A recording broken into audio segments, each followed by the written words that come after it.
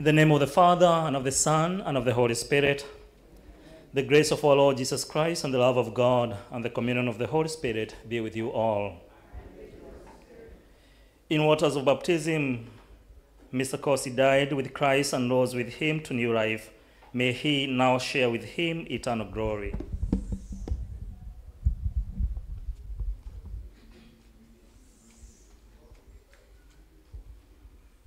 We'll have the entrance hymn.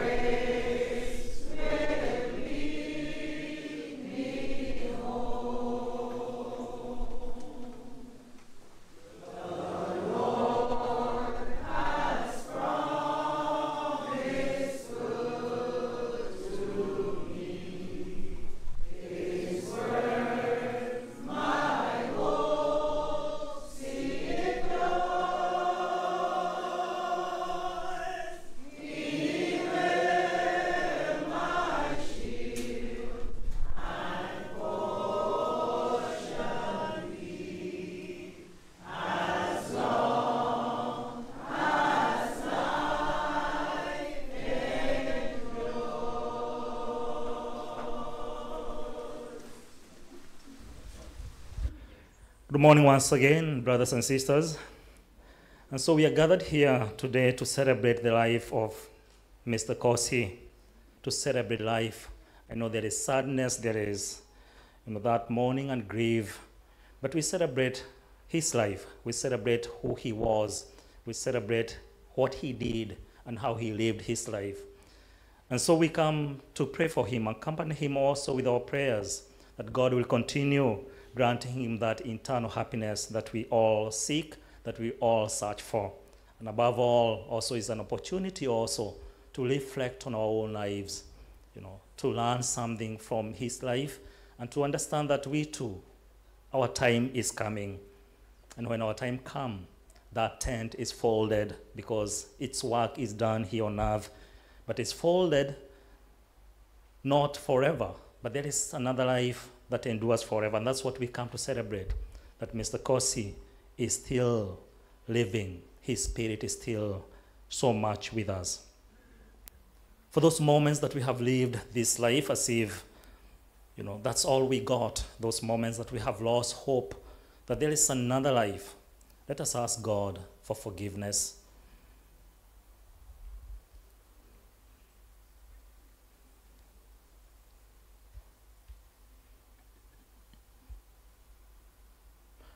I confess to Almighty God and to you, my brothers and sisters, that I have greatly sinned in my thoughts and in my words, in what I have done and in what I have failed to do, through my fault, through my most grievous fault.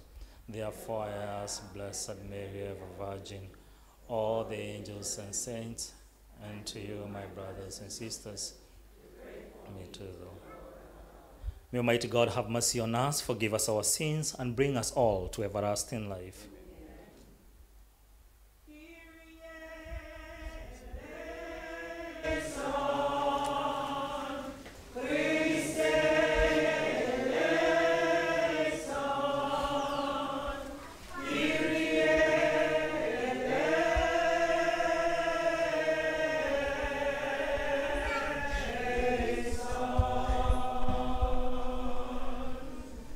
Please be seated now for the eulogy.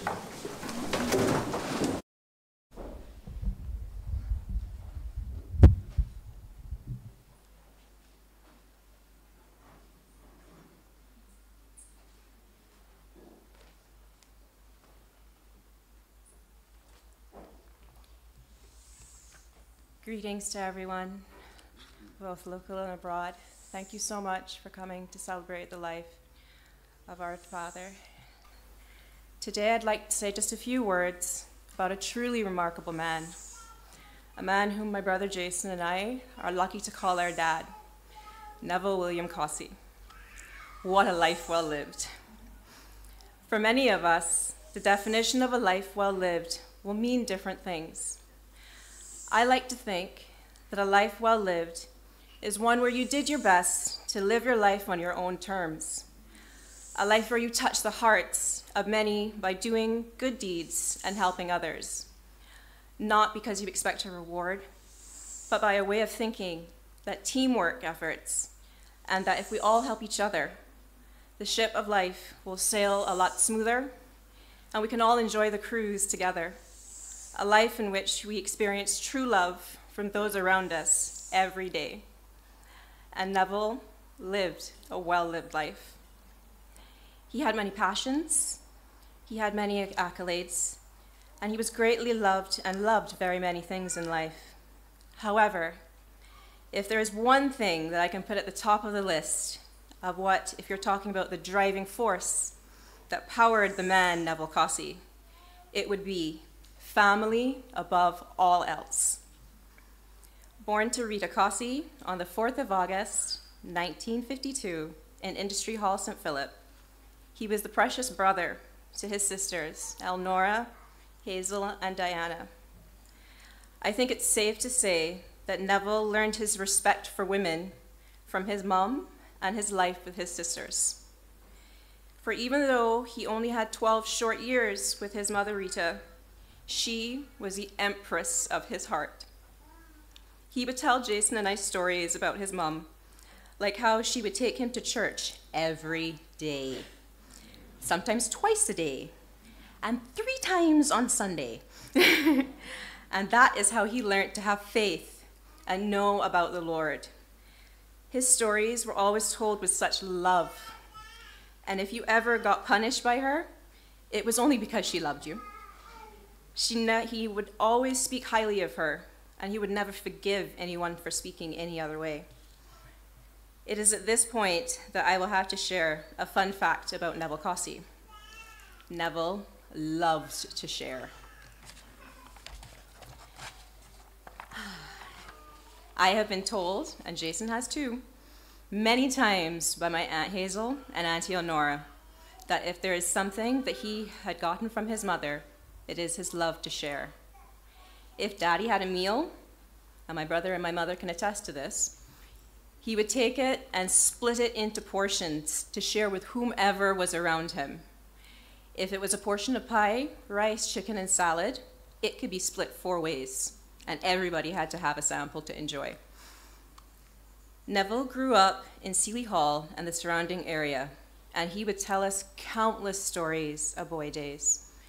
In keeping with that theme of sharing, one of his favorite stories to tell was how Granny Rita would always put on a daily pot of food to make sure that not only were her children fed a proper home-cooked meal, but every single cousin or friend who came over was to partake and feel like family.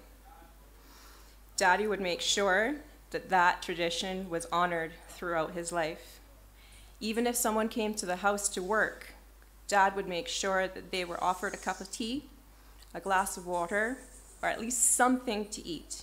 You could not do a job on an empty stomach. When we speak of love and Dad's respect for women, here is where I must place his love for his sisters. Auntie Elnora Hatch took over the role of mother figure as well as big sister when Granny Rita passed, and she took on that mantle so well that Daddy would do anything for her. Daddy would tell us stories of climbing trees and pitching marbles with Aunt Hazel, swimming in the sea with Aunt Di, and countless other stories growing up with them and their cousins, many a dozen. I cannot list them all, for Daddy would never leave out one. Even if they had a disagreement, he would have to come back and speak respectfully to them, because that was his character. I couldn't talk about Daddy's love for family or respect for women enough, and surely it would be remiss of me if I didn't take this moment to mention the queen of his heart, Joyce Cossey, aka our loving mom. Neville met Joyce as a teenager when they were both working at Louis Bailey in Bridgetown. Mom was a shy, sweet, petite, beautiful introvert, as Daddy always liked to say.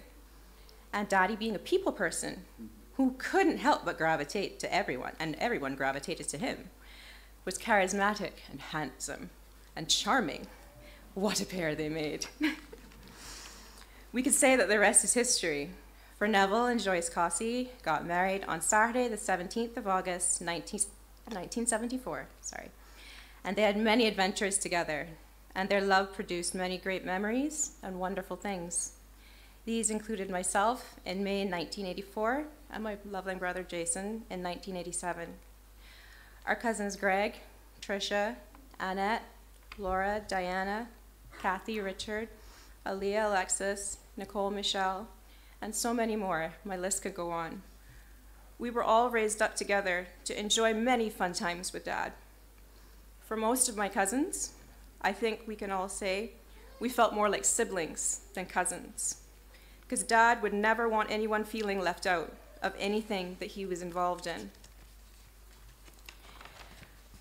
All of us received lessons in life, having fun adventures, thank you, about him, learning how to fly kites, going fishing off the cliffs, having so many fond memories that we can all share. When our school friends came to join and spend time with us, Dad was never a bore, and he always had a way of making kids that were coming over to our house know that you were cared for. If you came to Neville Cossey's house for a day, you were his child for a day. There are so many hours that he would also spend giving us our time to ourselves, but then he had to join in on the fun. He would roughhouse and play with you and know that you were loved. But if he raised his voice to say no, it meant no. and you learned quick to respect it. But he would always come back and tell you the reason why no existed. And the reason why was always because he loved and cared for you. And he wanted you to return safely.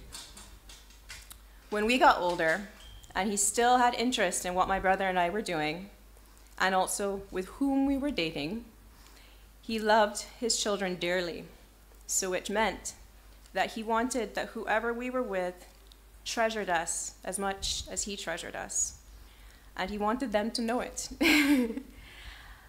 And he also knew and treasured those persons that we brought into our lives. Even if initially he was Mr. Tough Guy, he always mellowed. He always showed love.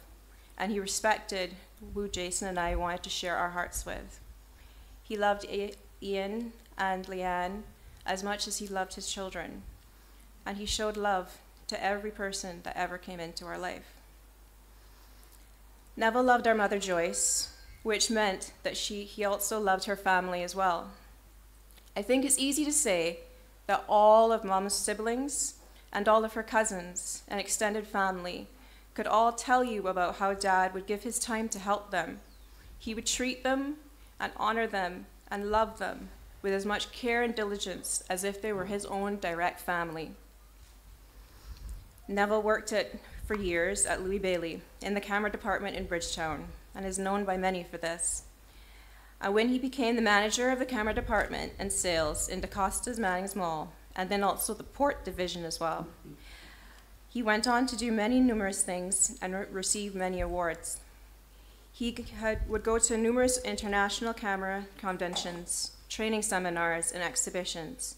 And everywhere he went, you would hear reports about his abilities, his knowledge in cameras, his award-winning personality. People always spoke highly of his integrity, his charisma, his brilliant smile, and professionalism. And his way of talking and dealing with people that was pretty much always guaranteed to win over people.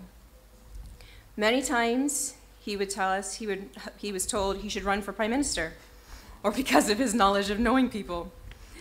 Though Daddy had the gift of being drawn to people, he never craved that kind of limelight.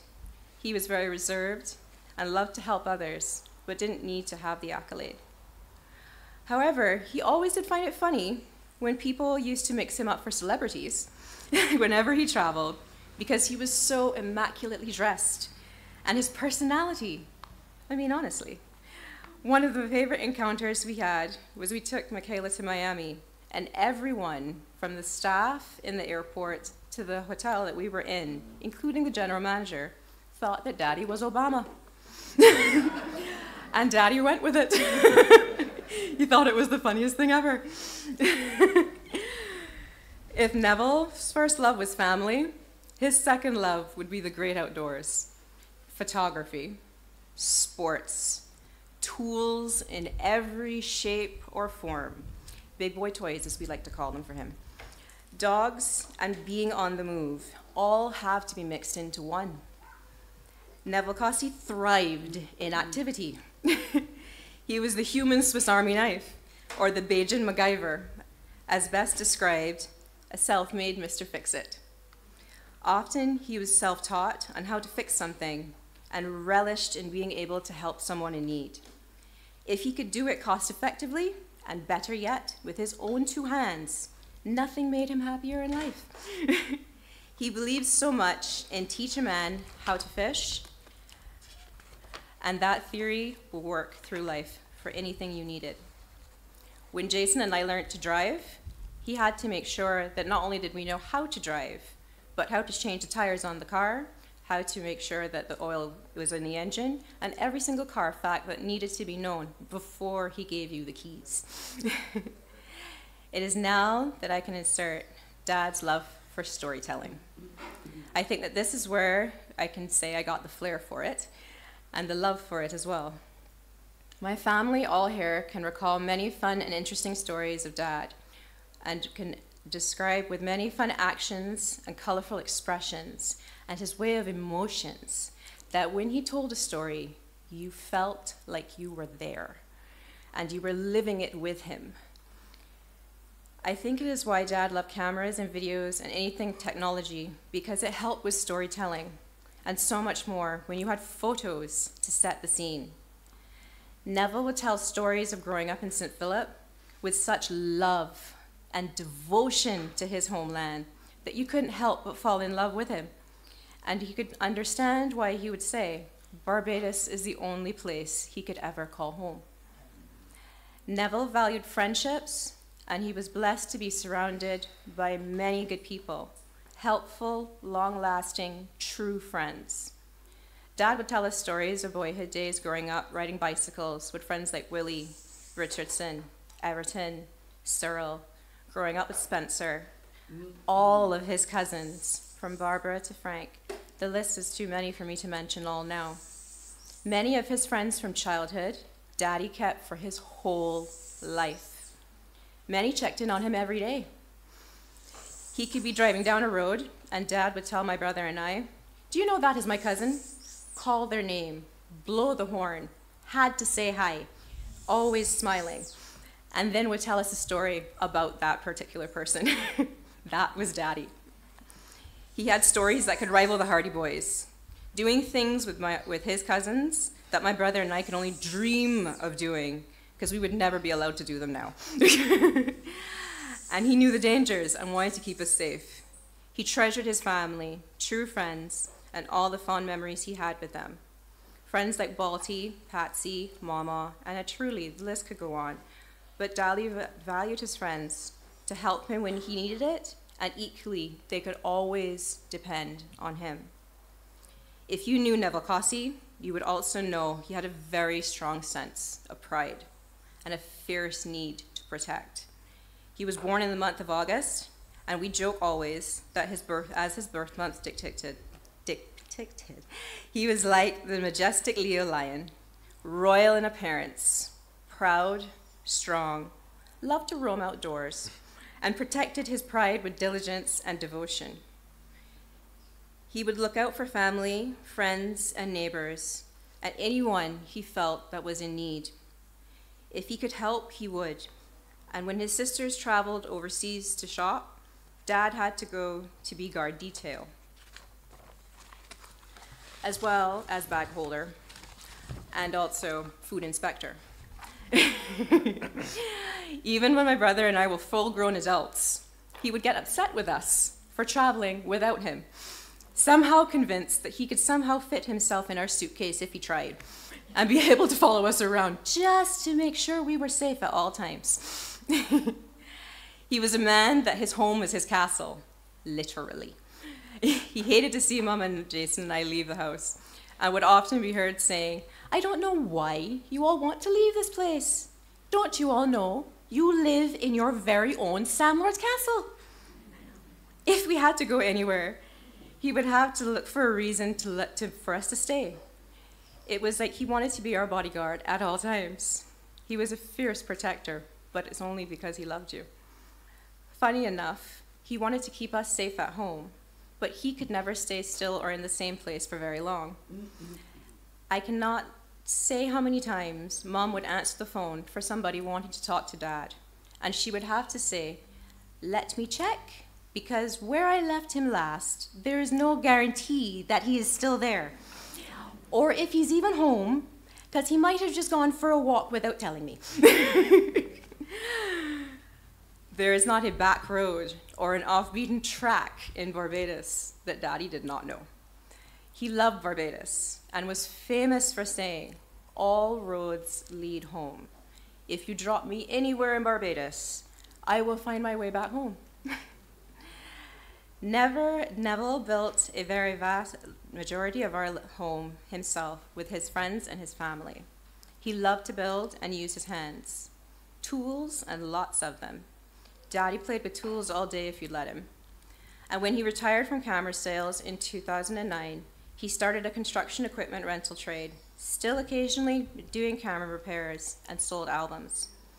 When things went more digital and albums and film went out of style, Dad shifted his focus to other things. He was always willing to learn new things and would never let that stop him if it was that he didn't know it just yet. I think he wanted us all to learn the lesson: always adapt, never give up, and always do your best to move forward. When he retired, he still kept notoriously busy. When not doing construction or playing with or entertaining his granddaughters, Bethany, Michaela, and Cameron, all having fun times with them with his Energizer Bunny personality. He loved to see them smile and be happy, running around with them as though he was a child himself, going for walks, taking rides on a bike, playing road tennis, one of his favorite sports, playing football or cricket, helping fix things. He always was on the move. Daddy relished in sports and wanted everyone to join in.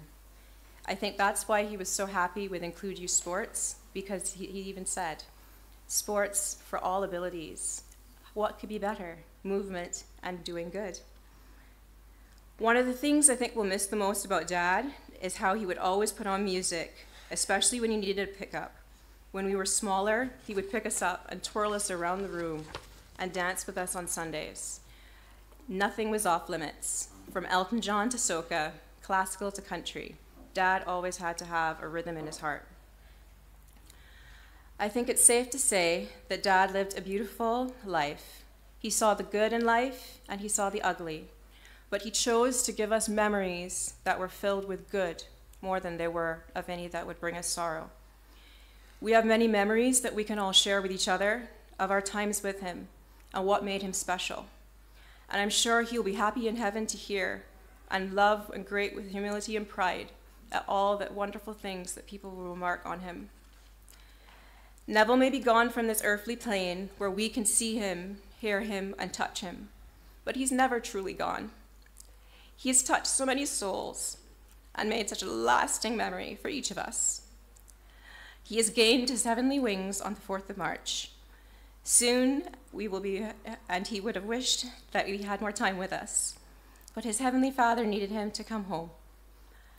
And now he can move freely and swiftly as the wind, fixing things in mysterious ways, whispering words of advice to us when we need it in our ears, whenever he wishes, watching over and protecting us and loving us from a higher place. I'll end with this story from Infamous Dad for one of his favorite stories to us. And that is his promise that was fulfilled by Granny Rita. When Daddy was growing up and he loved his bicycle, he kept such good care of it and treasured it so much that Granny Rita told him, when you turn 17, because of how well you keep your bike and how much I can see you love to move, I am going to help you get your first car.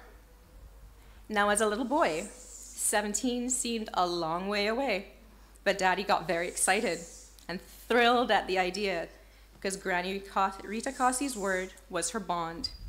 And even if she didn't know how she was going to do it, if she promised you something, it was delivered. So when she passed when Daddy was 12, he thought for a moment, well, there's no way she's keeping her promise now. It's got to be all up to him. Daddy began working at Louis Bailey, as I said before, and he treasured and was always so good at working with customers, both local and visitors, with exceptional service to all. And he recalled to us an elderly English gentleman whom he assisted many times with camera needs, came to him one day and told Daddy he'd want to speak to him privately. He told Daddy he'd always admired how above and beyond his service was to all of his customers, and he wanted to give Daddy something to show his appreciation for all the good work he had done. He explained to Dad that he had no children to leave anything to, and he'd been told by doctors that he didn't have long for this world. He had sorted his affairs with the bank and wanted Daddy to take over the possession of a mint condition car that he had in his possession. Daddy couldn't believe it. Almost to the day, Daddy got his first car in time for his 17th birthday. And he is convinced, and told us many times, Granny Rita made it happen.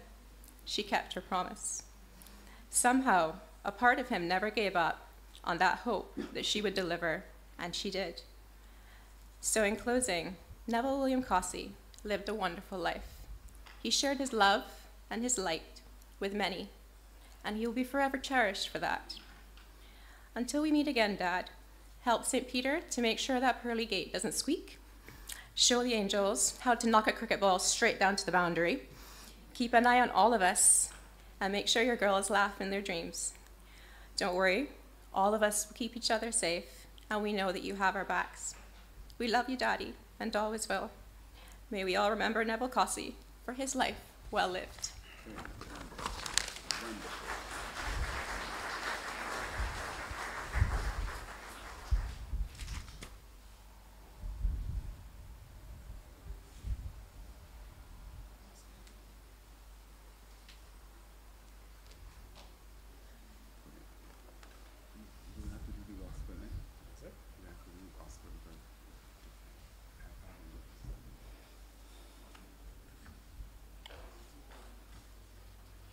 Please stand for the opening prayer.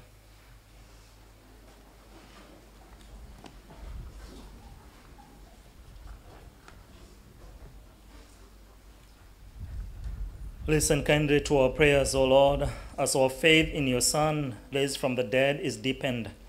May our hope of resurrection of your departed servant Neville also find new strength through Christ our Lord. Amen. Please be seated for the readings.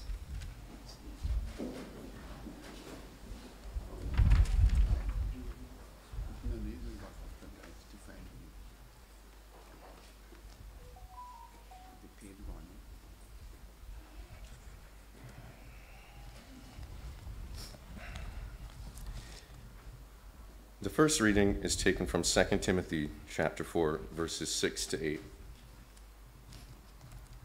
As for me, I am already being poured out as a libation, and the time has come for me to depart. I have fought the good fight. I have finished the race. I have kept the faith. All there is to come for me now is the crown of righteousness, which the Lord, the righteous judge, will give to me on that day, and not only to me, but also to all those who have longed for this appearing.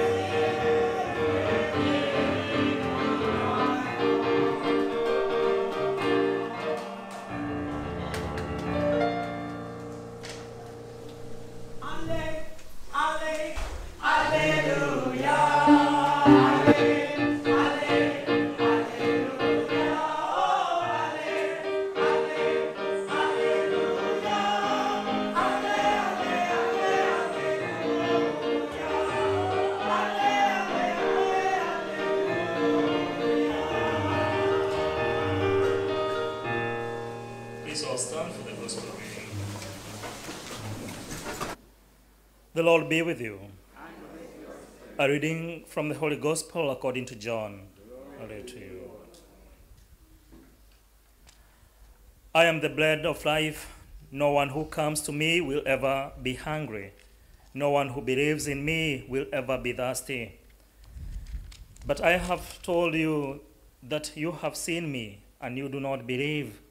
Everything that the Father gives me will come to me, and one who comes to me will certainly not drive away, because I have come down from heaven to do not my own will, but the will of him who sent me.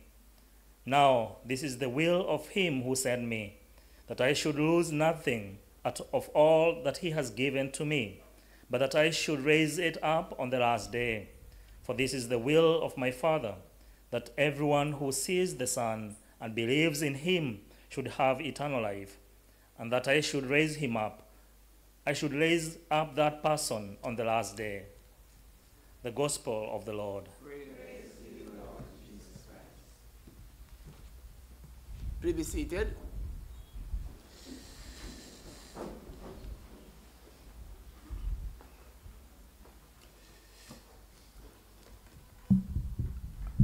Good morning to you all. Don't mind too much my hopping. Just a few days ago, it was quite nice, good, and look at me now hopping. And why I'm doing that, because I remember when I began to feel pain in my knees, I think I can boast and say that I was Neville's first parish priest of Sacred Heart Church, because although the church existed only before I went there, I became the first parish priest, and he was most present. I suspect Joyce forced him, but anyway, the point he came. He was there when I had my mass of induction, and this kind of I don't ever forget. There's several things. I want to begin this sermon this morning by saying to all of you that eulogy, long as it was, is in fact a Bible story. Many of us support the scriptures that was in the past. I remember years ago when I was at St. Patrick's Cathedral as the administrator, Father, I forget, Monsignor Harcourt Blackhead asked me to extend the condolences to the family. When he heard of Neville's death, he was deeply touched there, deeply touched. And he said, Peter, I won't be there for the funeral, but let them know that I'll be with them in spirit. So I've conveyed that. Monsignor Vincent went to Jerusalem. Yeah, you come in? I said, no, but that's too far. I didn't bring that. So I didn't go. And he brought back some flowers and a card, placed on a card, and marked flowers from the Holy Land. And I kept those flowers for quite a while in my prayer book. I treasured it. So a lady said, Father Paul, she saw it fell out. She said, Father Paul, what's that? I said, these are flowers from the Holy Land. The petals from the Holy Land. She said, she laughed. I said, oh, why did you laugh? She said, Father Paul, I asked you, you said, what you said. I said, I'm not joking. She said, Father Paul, come on, Father Paul. Jerusalem is in the Bible only. She did not believe that Jerusalem is real.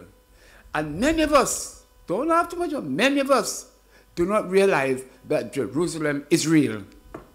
The only battle, of course, what happened there today, you wonder if that's a real Holy Land in truth, you know what I mean? But it's real. And so, as I said, I remember, so why I said that at the beginning, I didn't know how to start this sermon, you know, and then the eulogist gave me the start, which is, I don't have to preach much, you know why? Because what you hear there today is a Bible story. Check the Bible properly, you'll see there. It is really and truly human beings retelling their story, you know, and the experience of God. From Genesis to Revelation, the whole thing. Who was there when God said, let there be light? It's written as if somebody was there. Maybe there. Who was there with Cain and Abel when God said, Cain, I'm warning you. There's only Cain and Abel if you take the Bible as written there. But they're there. So that's this Cain, it got to be Cain's story. You got the Adam story. Who was there when Adam was called? It got to be Abraham was called. So you check it out. In fact, the Bible is not, you see, it's a sacred book, yes. It's a holy book because in there we encounter God. But how do we encounter? We encounter God through people's record of what they experienced in their lives. Today, we heard not just a story, you know. We don't just hear, we just didn't hear an experience of a daughter and the son there to support her and the rest of the family. We didn't hear about a person, you know. We heard about a person who was loved by God and who appreciated that love to the point where he made sure that he took his time for that person who was dear to him. I had the privilege, as I told you, being the parish priest there at the time, and of course his wife. I used to say, she and I had a tussle about that, you know. No matter what we have, I used to say to Joyce, I remember Joyce, I used to say, Joyce, how does Neville show me you get up so early in the morning? She'd say, Father, and he would tell me, you really have to go in truth, but if you have to go, go. Oh, well, I am the priest. And when I get there, the police is set up already. And sometimes he there too. That's what I mean, we Christians misunderstand what our God is. Our God, I mean, the prayers we say, that prayers don't move God, you know. The other day I heard a preacher say, I'm not criticizing the preacher, I'm not, okay. I heard a preacher say the other day, them get there in the churches and praying for people who are dead. You capture, you think God doesn't know that he must be merciful? That's a waste of time. You're right, you know. If our attitude is that we're going to say, God, have mercy on Neville. If that's the case, you're right, you know, you mean we know more better than God? Prayers don't move God, you know. Prayers move us. What happened here today, I've become very selfish. I won't tell you that. You know why? Because I know when my turn comes, somebody will be there to do what we're doing here for Neville. That's what it's all about. It's not for God. God has mercy on Neville regardless. Did you hear what was read just now? You heard the gospel?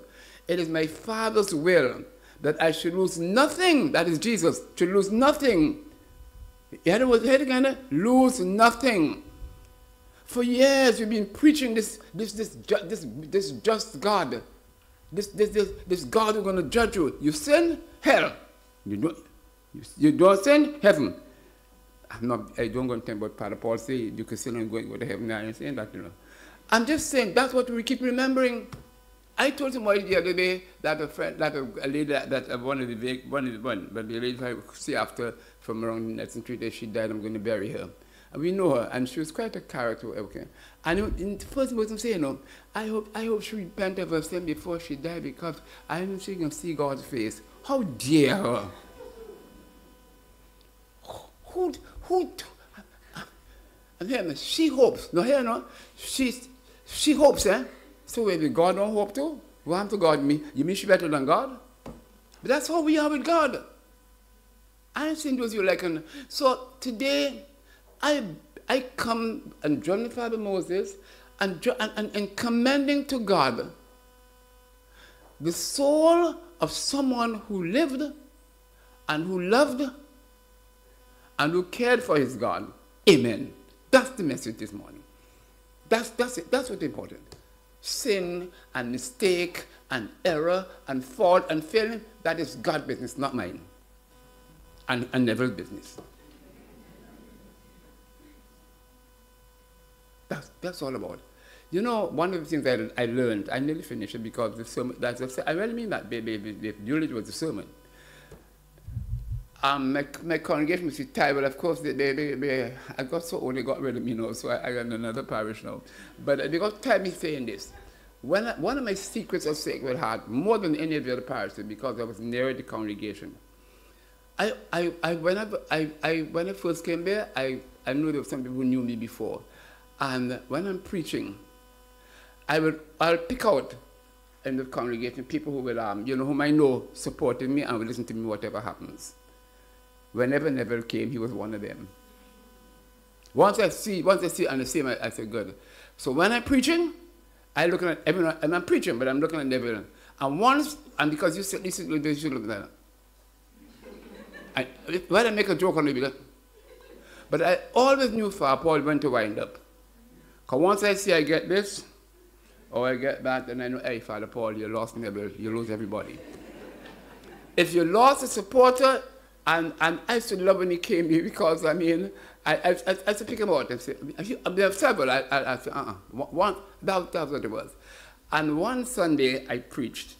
I suspect the person is here too, and it was true. I was all over the place. I didn't know how to land. I was like a plane that the wheel won't come down. And at the end of the Mass, this particular gentleman said, Father Paul, You were all over the place. I couldn't follow you. And black. And I don't know if Neville had heard, but they were coming outside the church. And when Neville got in, he said, Father Paul, that was good. That was real good. At least it put some, it gave me a little hope after that. But that was what it was.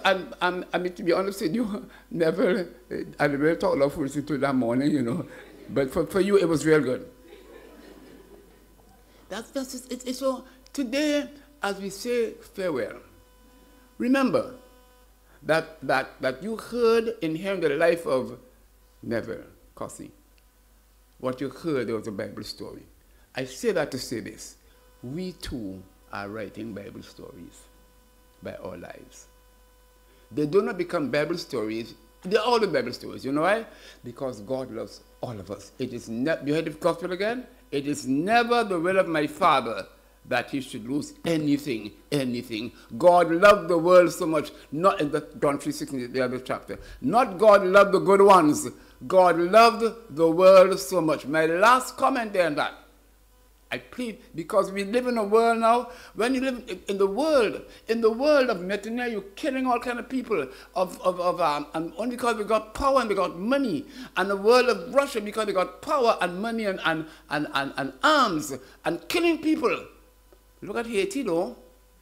Haiti ain't got nothing, so nobody anything after them. In a world of that nature, one can tend to believe, where is God? God is not. God, I will leave this message with you this morning. God is not in their situation. God is with those who are victims of that situation. I leave this message with you this morning that the same experience that Neville has gone through, Netanyahu got to go through, all of them got to go through. All of us have to go through. And the only thing I don't like about all of that is the fact that God loves Netanyahu and them no less than he loves each of us. Why?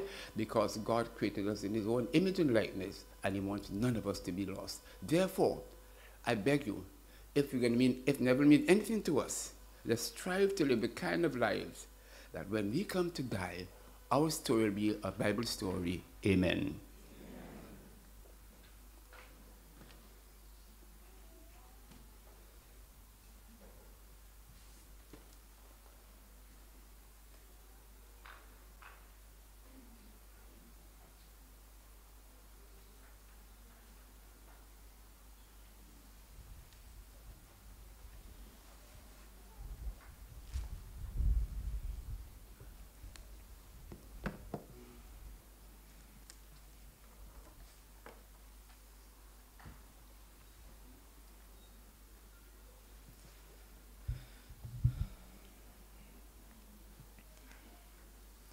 Please stand for the prayers of the faithful.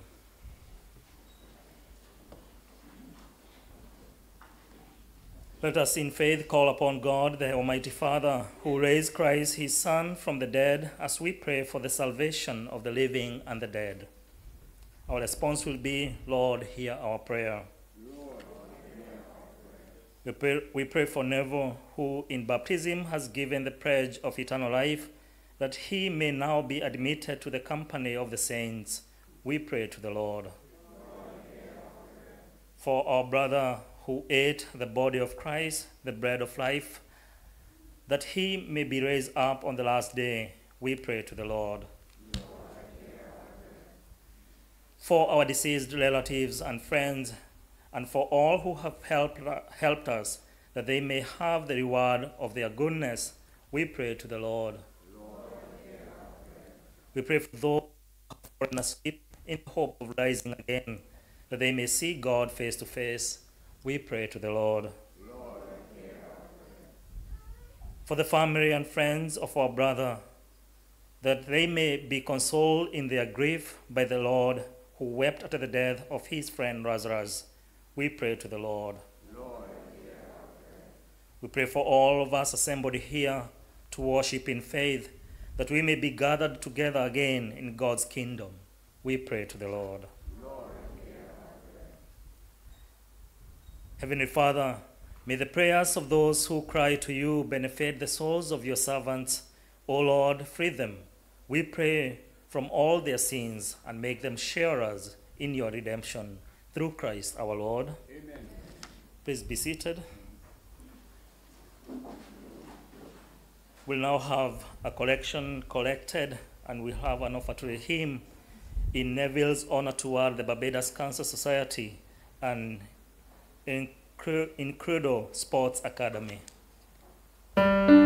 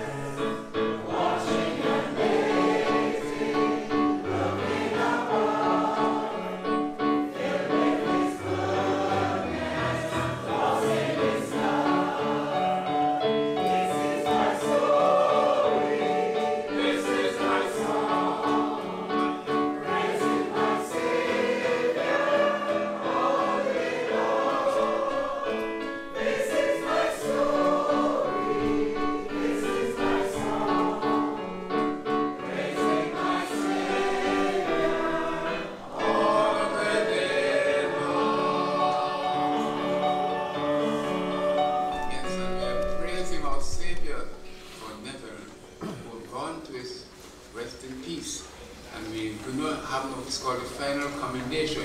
The commendation of the remains. I like that term remains because it's not a commendation, it's the final commendation. Neville, not to fool ourselves. The remains. That's gone to ashes, and it's a beautiful poem that speaks about that. Tell me not in mournful numbers. I'm telling you, learn that poem in school. You have to be 60 plus to know that poem. Tell me not in mournful numbers, life is but an empty dream. For the soul is dead that slumbers. And then they want to about dust thou art, to dust returnest, was not spoken of the soul. That refers to this. Dust, that's dust and ashes. But that is not what, that's not all there is. The body goes to dust, never lives on. And you know he lives on? Because he breathed the breath of God. And you know, again, another sermon, don't be frightened. No, another sermon. He breathed the breath of God. And then it said, be here, God breathed, of all the created, did we the only ones there? All the created, let there be, let there be, let there be. And then he fashioned and he breathed into man the breath of life. God can't die. And therefore, if we breathe the breath of God, the body houses the soul, the body. And the body's gone. The body said, I never carry you along. I carry 7. I suppose you get 3 squares and 10. I give a little more. I can't go anymore. I had enough. I can't go anymore. But he lives on. And so we're commending the body until one day it was a spiritual body. So before we go our separate ways, let us take leave of our brother Neville. May our farewell express our affection for him. May it ease our sadness and strengthen our hope. One day, we shall joyfully greet him again when the love of Christ, which conquers all things, destroys even death forever. Please stand.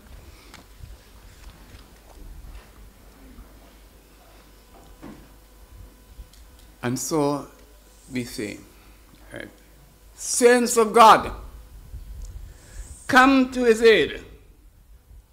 Hasten to meet him, angels of the Lord. Receive his soul and present him to God the Most High. Neville William Cossey. May Christ who called you take you to himself. May angels lead you to the bosom of Abraham. Receive his soul and present him to God the Most High. Eternal rest grant unto him, O Lord, and let perpetual light shine upon him. Receive his soul and present him to God the Most High. In baptism, Neville died with Christ and rose with him to new life. We put holy water on this body, remembering that that he began his life in Christ in baptism. So we therefore bless the holy water. And we say,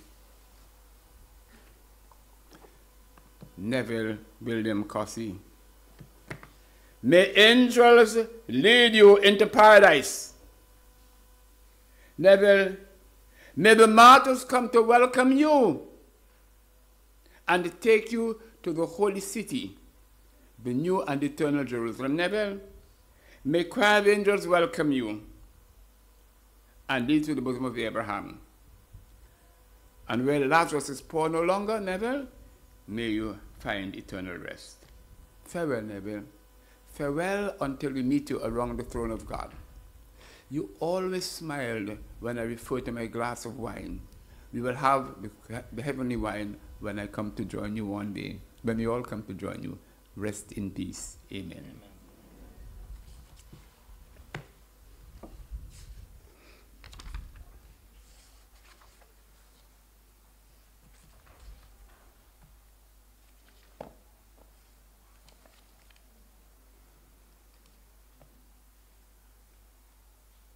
Let us pray.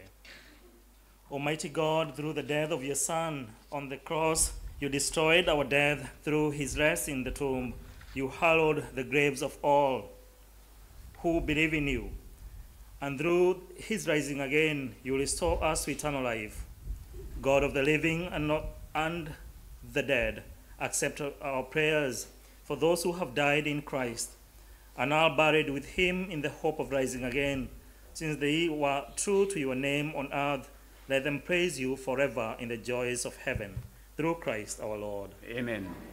Merciful Lord, you know the anguish of the sorrow. You are attentive to the prayers of the humble.